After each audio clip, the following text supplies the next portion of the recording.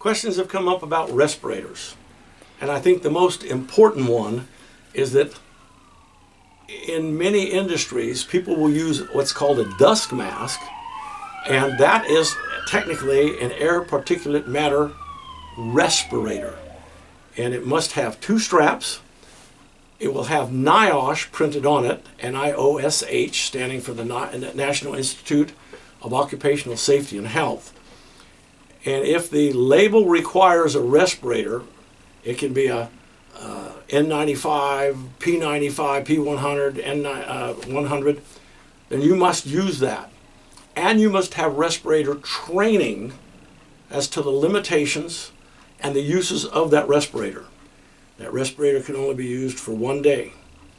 And now the definition is if you are out there for 5 minutes, you use the respirator, you come out, it's 1 day. You throw it away. And if you have a negative pressure, half-face or full-face respirator, then you must change the cartridges out after 1 day, whether it be 5 minutes or a 10 or 12-hour day, doesn't matter.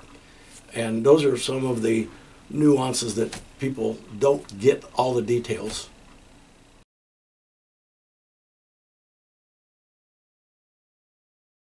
Respirator training, the way we do it, is in conjunction with the specific pesticide label training, so that the employee is able to say, oh, this pesticide requires this respirator, I'll know to go get that.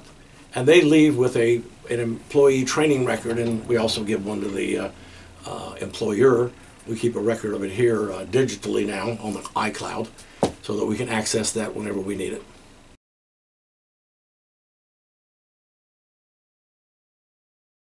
Respirators must be kept in a hermetically sealed container. They must be kept clean.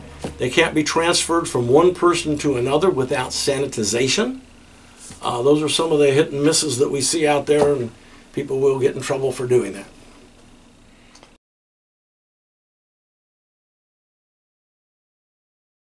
Fines will vary by regulation. Title III is the Ag Code. Title III is a little less expensive than Cal-OSHA, but under the California Department of Pesticide Regulation, if you have 3 people out there that should have had respirators but don't, it could be up to $7,000 a piece, $21,000. Whereas with Cal-OSHA, the Cal-OSHA says, whoa, one person was out there and it was a very serious violation, it could be $25,000 for one person. And if it's repeat willful, like I said before, it could be $130,000 for each of those violations.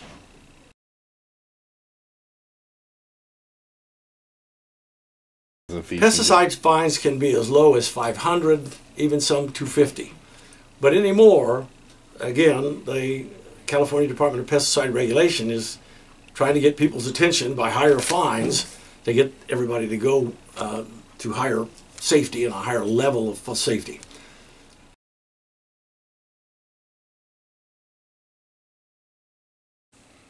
I've been asked about respirators and the filters on the respirators. Filters on the respirators depend upon what chemical is being used.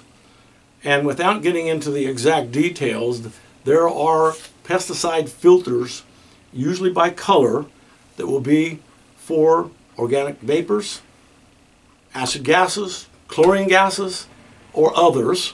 And those assignments are made through either the NIOSH guidebook or through the pesticide label. But there is not a one size or one kind of filter fits all when it comes to the respirator filter that's used by employees.